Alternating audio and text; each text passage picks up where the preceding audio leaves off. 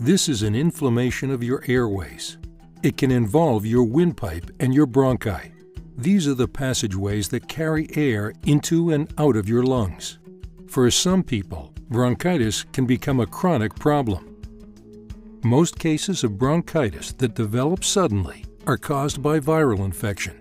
You may develop it when you have a cold or the flu. Chronic bronchitis is a long-lasting, recurring condition.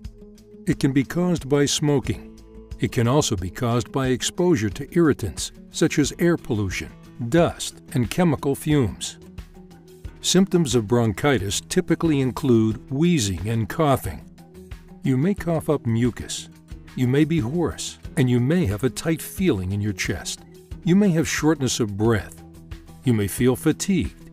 Some people develop a slight fever. If your bronchitis is chronic, you may have a recurring, nagging cough that lasts for months at a time. In many cases, bronchitis can be treated with over-the-counter medications. These can relieve coughing and other symptoms. A humidifier may also be helpful.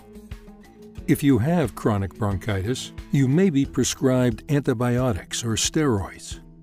You may benefit from supplemental oxygen and increased exercise. Your healthcare provider may recommend pulmonary rehabilitation. This is a therapy that can help you improve your breathing. Some people benefit from surgery to remove damaged portions of the lungs. Your healthcare provider can develop a care plan that is right for your needs.